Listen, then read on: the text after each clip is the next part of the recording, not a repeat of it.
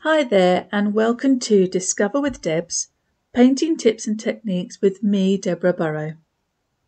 Today we are looking at choosing a limited palette for a painting. Limited palettes are a way of producing a harmonious and clean looking painting. And there are several ways, and I'll go through the most common. So here we have the colour wheel I have laid out using the three primaries to give perfect mixes. They are Hansa Yellow, Quinacridone Red and Ultramarine Blue. And the first limited palette colours to choose from is called Triadic. This means taking only three colours from the wheel to create a triangle. And the most common and the most obvious would be yellow, blue and red. But you could choose three secondaries: green, orange and purple.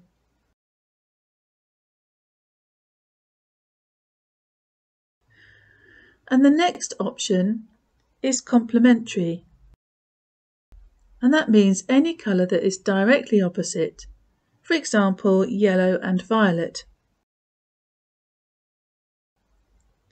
or maybe blue and orange, or perhaps even blue-violet and yellow-orange. You could even use a split complementary. That means choosing one colour plus the two colours either side of the complementary, for example yellow, blue-violet and red-violet, or maybe blue plus yellow-orange and red-orange, or maybe even red with yellow-green and blue-green. Another option is analogous. This means choosing three colours that are very close to each other on the wheel.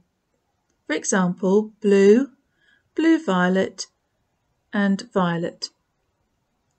Or maybe yellow with yellow-green and yellow-orange.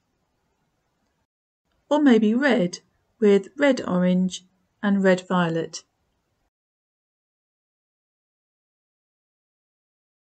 And now we have rectangular.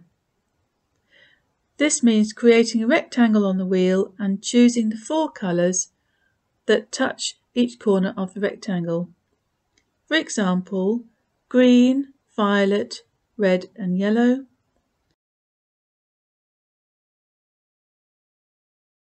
Or maybe yellow, blue, violet and orange.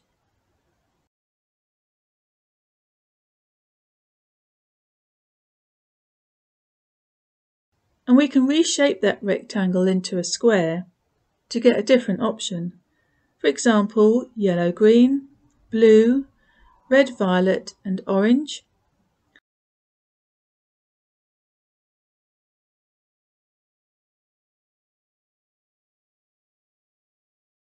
Or maybe red, blue-violet, green and yellow-orange.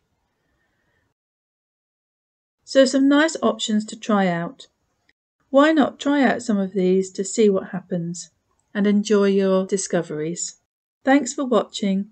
Do follow me online and visit my website.